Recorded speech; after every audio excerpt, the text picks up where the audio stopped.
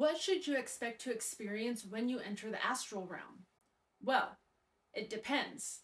You could have two completely different experiences back to back. Each time you enter the astral realm, it's a unique experience. Usually beginners will just astral project around their physical body. So you may end up in your bedroom, your living room, somewhere within your house, and it's going to look exactly like your house. Maybe a little bit darker and a little bit more difficult to see because you're in the astral realm and it's slightly different, but it'll still look like your home and you could still see the people within your home.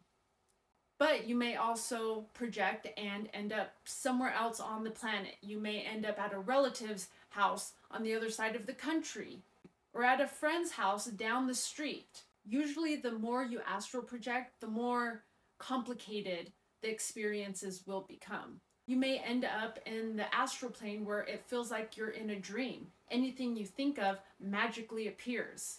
And things may look bizarre and crazy because it has a dreamlike element to it. But you're just in the astral realm.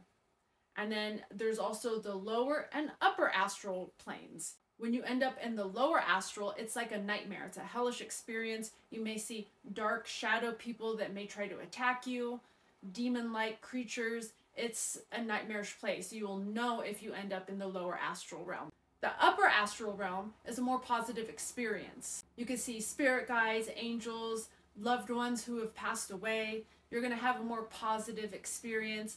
And like I said earlier, whenever you think of something, it'll magically appear. If you want to be on a Caribbean beach, relaxing, having a drink, you'll suddenly be there doing just that.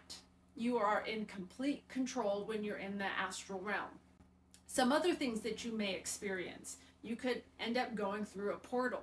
And when you go through a portal, you will know it because you could physically feel it. You'll be going through a tunnel very fast and you'll end up somewhere else. You could end up on another planet, in another dimension, in a past life, in a future life.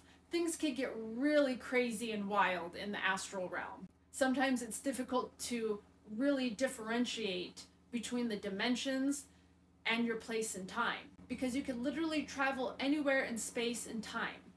So you have to be paying really close attention to your surrounding. There's all sorts of different dimensions and you could travel to most of them.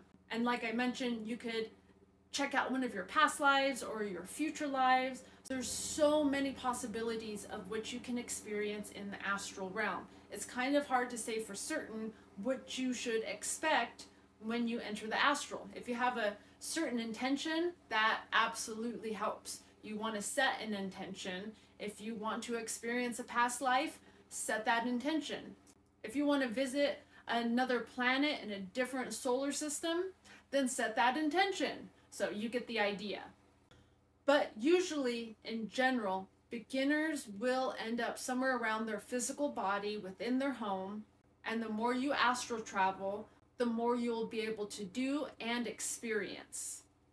This was certainly my experience, and I've heard so many other people describe the same exact things. If you would like to learn specific methods for astral projection, then follow me right now at Astral K. I have a lot of videos you could go watch right now, a lot of tips and tricks for astral projection, how to navigate the astral realm, and so much more. So follow me at Astral K.